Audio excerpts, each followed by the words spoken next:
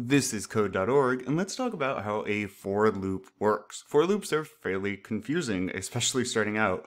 I've already dragged a for loop here. I have a basic interface. We're not even going to worry about that for now.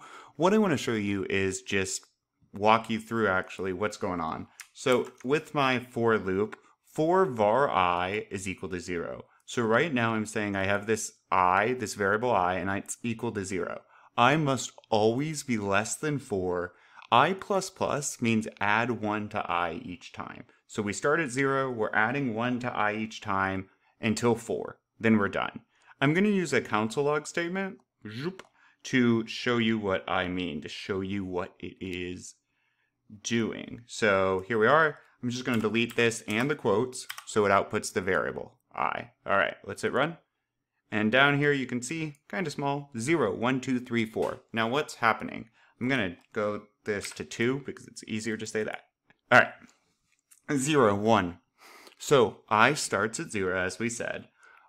0 is less than 2, I++. So we're going to add to 1 I in a second, but all right, so we drop down, I is 0, okay, and it prints out 0. Then it hits the bottom of our loop and says, oh, okay, I need to go back up here.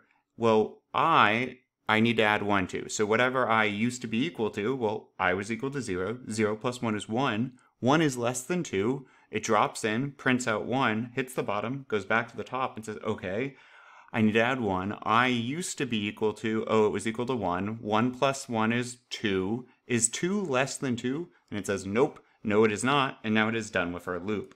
And it's the same thing if I do, well, 4, for instance. Reset run. Zoop, zoop, and it's going to go through 4 times. Starting at 0, mind you, right? 0. And then it says 0 is less than 4, drops in, prints out 0, hits the bottom, goes back to the top. What's the old value? 0. Okay, well, 0 plus 1, right? Because plus plus means add 1. Is 1 less than 4? Yep. And it will just keep going. Once it's done, I want to show you what's going to go on here. Done. Da-da-da-da. And let's say if we had something before this as well. Start. Okay? And you might have already guessed what's going to happen here. Run. So we'll print out this. It hits our loop. It repeats 4 times, 0 to 3, and then prints done. So anything below it will print after the fact. Now, how this can be used for, almost anything. If you want to check a lot of items at one time, you can loop through them. So say we have a list, and I'm just going to do something random here. Var x equals blank. I'll go ahead and do a list of var fruit is equal to, and then I'm going to say apple, orange. Oop, I need these in quotes because it's a string. If it was numbers, I wouldn't. Orange, apple, orange, and a pear, we'll say. Okay. So now I have 3 items in my list. Now I'm going to go up to 4. This is going to be a problem, but let me show you. Console log fruit I. All right, let's hit run. Now lists start at 0. This is 0, index 0. This is index 1. This is index 2. It's kind of strange to say, but that's why when I is 0, it works and prints out apple. And we can have it show, so I'm going to print out fruit I, but before that, I'm going to say I plus end quote, so it prints this exactly. Boom. All right, let me show blocks. So all I'm doing here is saying print the variable I, put this after it, and then print the fruit so we can see the number. See, apple's at 0, orange is at 1, pear is at 2, and then there's nothing here because there's only 3 things, 0, 1, 2. So I could put 3 here, but what happens if we come along and add to this list? It would be annoying to have to keep changing this number. So there's a way to save us from that. When you're working with for loops, you want to do dot length. If you're using a list and a for loop, this way it will always go to the size of the for loop, and the size of this loop is 3, right? But watch. It's only going to go to 2 because the size of the list is 3, which is great.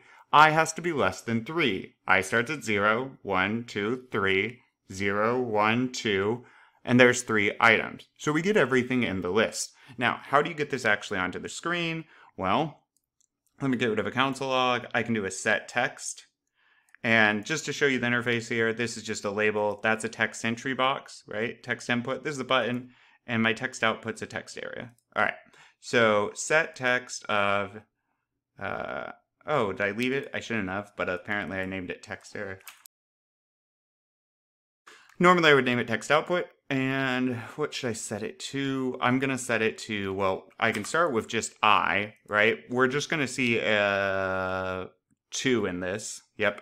Now let's set it to fruits I, and now we'll just see pear. Oops, what did I do? Oh, it's fruit? Yeah. Now I'm just gonna see pear, which is the last item in our list. It prints out each thing in the list, but it goes so fast it covers up the old one. So if I want to see multiple, right, I'm going to do let's just do var str for string, right? So, and then what I'll do here then in this is str is going to be equal to str plus fruit and then the index, I. Okay, so I'm adding to this string, and then at the end, instead of putting out just fruit I will put out str, my variable. Boom. Undefined. Interesting. Oh, because I undefined it. So let me say it's equal to nothing. It's equal to an empty string. Now let's try. Boom. All right. One other thing, if you want to like split those up on different lines. Boom. Okay. And boop, boop. That's a real quick way to walk you through working with for loops. And now you can go master and loop through everything. Oh, I want to show you one more thing actually. You don't have to do I plus 1. You could also do I equals I plus 2. Okay, now it will count in 2s. Let me show you. I'm going to add a few things. Fake thing. Okay, so now let's do this. Notice it's only going to print apple, pear, and thing because it skips the odd numbers because it goes 0, 2, 6, or 0, 2, 4, and is done, right? After that. It's going all the way the length because of this. Pretty cool, pretty versatile. You'll see them a lot in code. Keep in mind, if you want to use one loop inside of the other, that's okay. Okay, so I would just not be able to use I again. J, J. Usually J is the common one. And so now I have this, and I'm just going to move this up here, and let's see. It should just print it out. Yep, each thing's getting printed out 4 times, because I's for the loop, we print out the same fruit, I, which is 0, 4 times, because there's a loop inside a loop. Pretty versatile. Go make some awesome loop magic.